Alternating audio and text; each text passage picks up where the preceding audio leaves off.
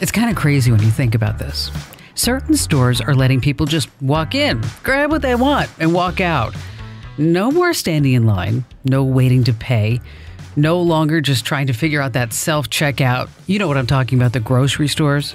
You just walk in, pick up what you need at the store, and then you walk out the door, just like that.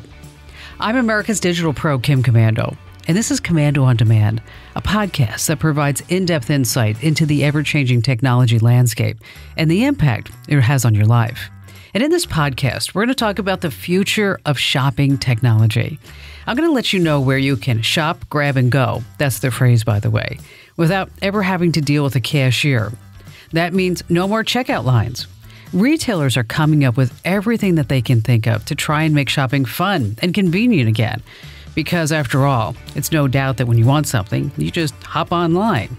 These stores want to give you, the consumer, an amazing shopping experience. That's right. The future's here, and that's the good news. Some of these upgraded shopping malls and stores are outstanding.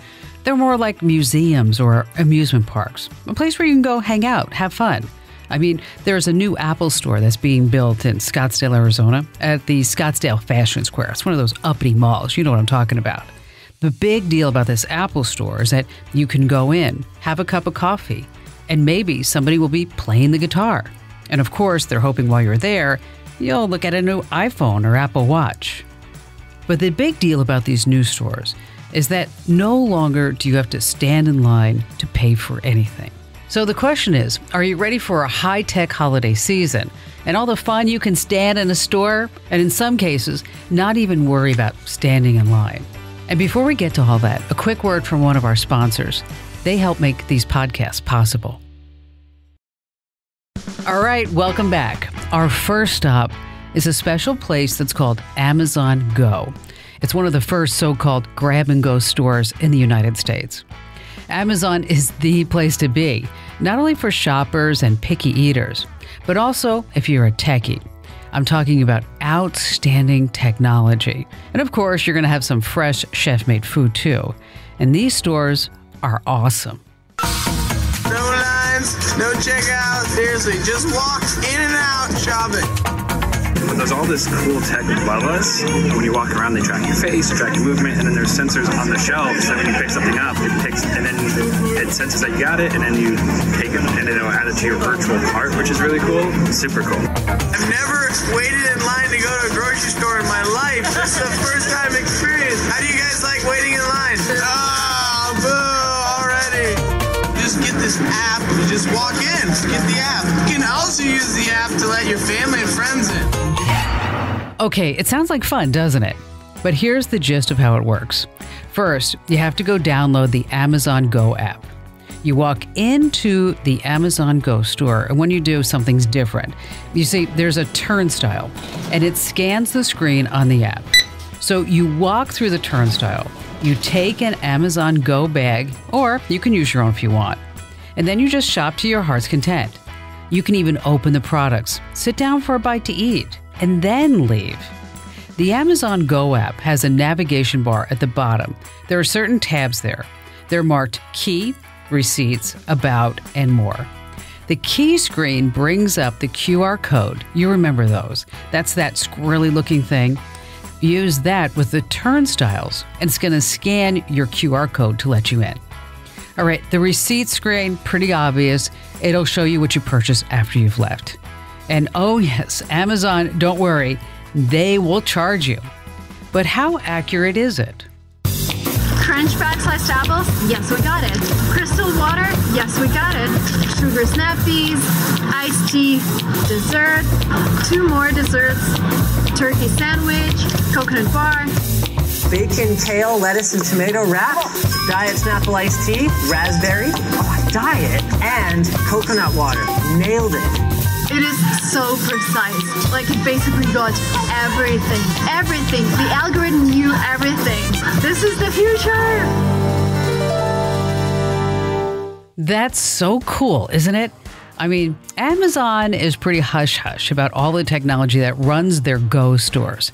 It's basically a grocery store using artificial intelligence at the core. They applied for this patent back in 2015. And this is interesting. The same tech is used in self-driving cars, computer vision, sensor fusion, and deep learning. And all this is used to detect when you take products off the shelf, or maybe you look at it, you say, too much sodium for me. And then you put the products back on the shelf. And then it tracks everything in your virtual shopping cart. There's a highly developed sensoring system. There are weight sensors to cameras to heat sensors and also to RFID chips. And who keeps track of everything that happens inside Amazon Go? Well, artificial intelligence, of course. When you enter the store, your photo's taken. When you take something off the shelf, you better smile because your photo's taken again. When you exit the store, your photo once again is taken. You see, facial recognition plays a huge part.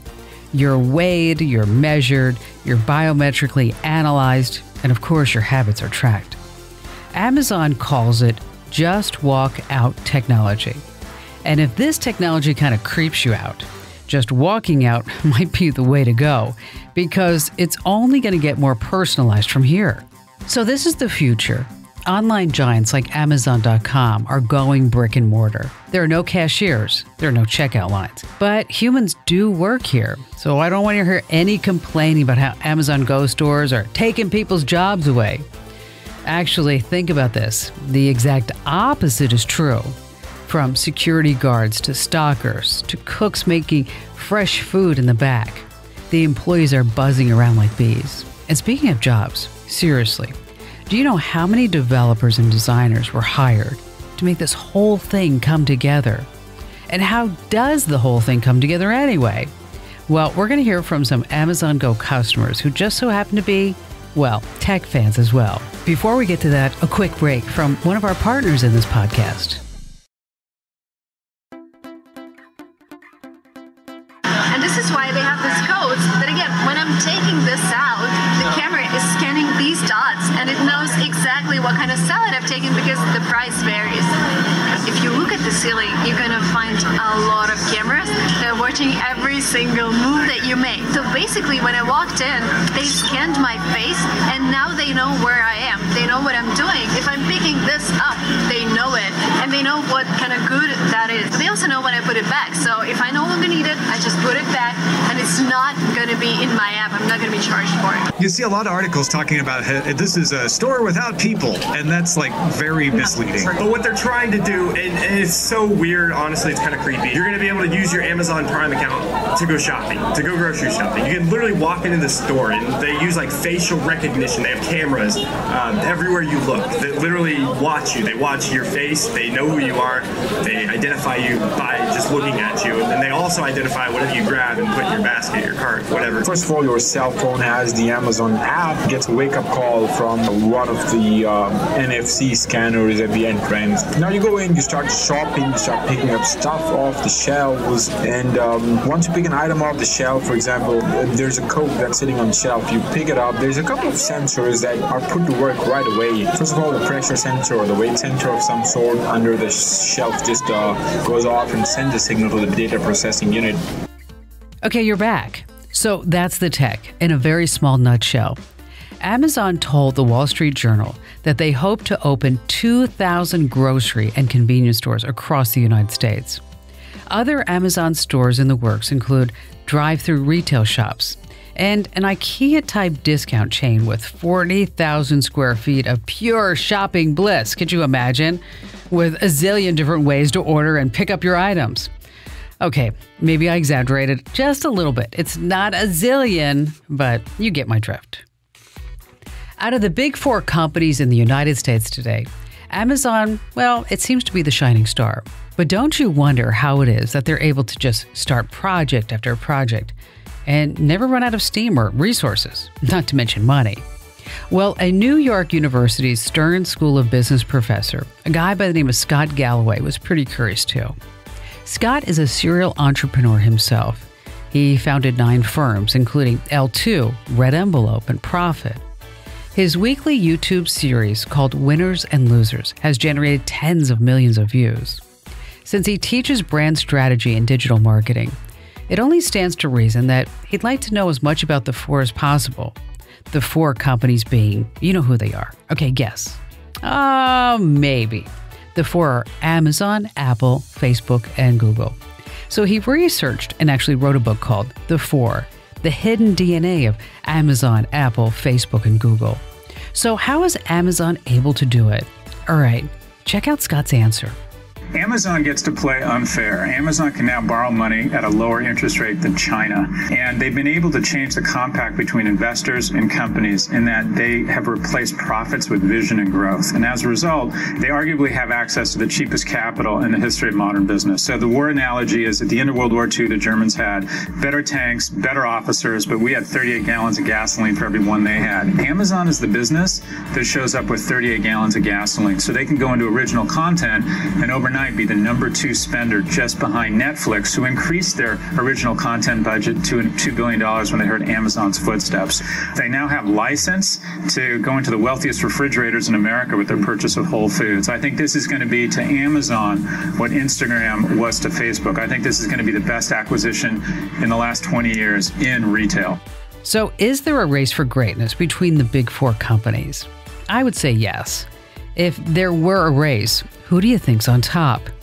Take your best guess now and just tuck it away. Here's Scott Galloway's answer. So the company that you would argue is turning into the one or is performing the best right now, I think is clearly Amazon. If you look at where Amazon is butting heads against the other three, it's winning everywhere it touches them. So in search, where it competes against Google, 44% share of product-led searches in 2015. By 2016, Amazon had a 55% share. Where it competes against Google and Facebook for digital marketing dollars from brands and big advertisers, Amazon Media Group is now growing faster than Facebook or Google. Is $1.5 billion in revenue, triple the size of Snap, and creeping up on Twitter. So it's becoming a real contender in the world for digital marketing. And then in computer hardware, it butts up against Apple. The most innovative product of 2015 and 2016 wasn't the Apple Watch or the Apple Pods. It was the Amazon Echo. And then you go on, whether it's the cloud, fastest growing business in technology with the fattest margins. Everywhere that Amazon is bumping into another player in the big four, you probably could fairly say it's winning. So right now, go is a go. Amazon has huge plans to put them in Los Angeles, San Francisco, and who knows where else. Maybe Whole Foods is next. Amazon acquired them, so why not? And just as a side note, if Amazon's just walkout technology takes off, I don't see why it wouldn't sell to other chains. If this really works, it could put an end to the pickpocket-style retail theft. As soon as you touch a product, it's connected to you. Think about that. If you try to steal it, well, whatever, you're going to be charged for it. So if you want to live out your shoplifting fantasies, you can go right ahead. In a just walkout world, Amazon apparently will always be able to find you. At Amazon Go, they track your spending habits, and they will send you coupons based on what you buy. Now, let's take that idea and run for just a little bit into the future, because this is amazing. Visionary companies like Disney Resorts and Carnival Cruise are using wearables that work in tandem with their apps. The goal is to create a vacation and shopping experience specifically designed to please you and only you. Imagine you're in a mall. You order a coffee from you-know-who, then you're shopping a few doors down at maybe some tech store. A robot delivers the coffee right to you. You don't even need to fumble for your wallet. You don't have to say thank you either. Your account has been charged, it's done, no tipping, so you can have your cake and eat it too. It's just a matter of time before everyone hops on board. Now, I promised you cutting-edge shopping tech around the world that would simply blow you away, so here it goes. There's a cashless, staffless pop-up shop in China. It's on wheels, so with location tracking, the owner can go wherever the crowds are located, and it's just loaded with goodies. In Stockholm, you'll find a startup called Wheelies. It used to be a coffee shop and a cafe on a bike, but has since graduated to 4 wheels and it was renamed the Moby Mart. You can buy everything from shoes to snacks without ever seeing another person. It's kind of like a store in a bus with glass shelves and everything else. You scan a QR code to get in, and then they charge you based on the barcodes that you scan. Alibaba has a few of these. Alibaba also owns a car vending machine. I know. Could you imagine? It's the Ford car vending machine in the southern city of Guangzhou. How cool is that? You just go online, choose the kind of car you want to test drive, and you pick it up at the vending machine. No more car salespeople to deal with, no more pressures, no extended warranties. When you decided, that's when you make an appointment with a dealership. Oh, and check this out, ladies. How'd you like to try out different shades of makeup while you're in the mall restroom? Well, you can with Alibaba's Magic Mirror. It's a virtual makeup try and buy technology. If you like the colors you see on your face, there's a vending machine selling your shade right next to it. Now, if you're not sure when these are going to hit the United States, billionaire Jack Ma, he recently retired as being the executive chairman of Alibaba Group. He announced at a cloud computing conference recently that he sees traditional business to consumer manufacturing shifting to a more personalized, consumer-driven manufacturing. So this way we create this instantaneous, customized, seamless shopping experience that customers really want. So yes, shopping in a brick-and-mortar mall, it's gonna rock again someday. You're gonna see malls upgrade to a more open marketplace. Kind of a let's hang out and see what happens sort of feel. What was once a boring routine trip for a new phone case is gonna be more like a fun amusement park visit. Plants and trees and benches and fountains and sculptures and beautiful stone walkways will replace the standard tile floors and hallways. Smaller, cashless, high-tech pop-up shops will just sprinkle the area with tempting products, predetermined by the purchasing habits of the people who live nearby. Okay, you're going to have rollerblading. Do you remember that? Skating rinks. Oh, I love those as a kid. And gyms. Not so much I like those. It's going to draw the families in. You're going to have lightweight floating architecture. It's going to replace those confining-looking square walls. And in some cities, it's going to be hard to tell where the city ends and where the mall begins. You'll be able to hang out there all day, like in Alpharetta, Georgia. The Avalon in Alpharetta is not just a mall. It's a mixed-use development center, and that's what they're calling them, mixed-use development centers. Imagine an 86-acre mall with 500,000 square feet of retail space, a 12-screen theater, 105,000 square feet of high-end office space, which is built directly over the retail. But wait, there's more, plus 101 single-family residences and 250 luxury rental homes. Wow. And that's just phase one. Phase two includes more business and residential spaces. So when you combine astounding high-tech stores with everything you need and a great place to hang out or even live, what do you get? Yes, the mall of the future, a marketplace that caters to your every whim, and no cashiers. One more thing about Amazon Go, or any cashier-less store that wants to stay in business. When I said that you can eat there, I meant you can eat well. I'm not talking about stale, gross food that you might get in an airport kiosk. Amazon Go has ready-to-eat breakfast and lunch and dinner and snack options. It's made fresh every single day by their on-site chefs. You have local kitchens involved and bakeries. Of course, you can get grocery staples like bread and milk. But if you're a gourmet, you can choose from artisan cheeses and locally made chocolates. And check this out. If you're too busy to cook, they have chef-designed Amazon meal kits. All the ingredients you need to make for a meal in about 30 minutes. Quick thank you goes out to Professor Scott Galloway, Charlie Acan, Tom Merritt, Server Rental, Andy Altig, and the Silicon Valley Girl for sharing their Amazon Go experiences. Now, of course, there's a good, a bad, and that ugly side of tech. And I cover all of them in my podcasts, my radio shows, and my articles.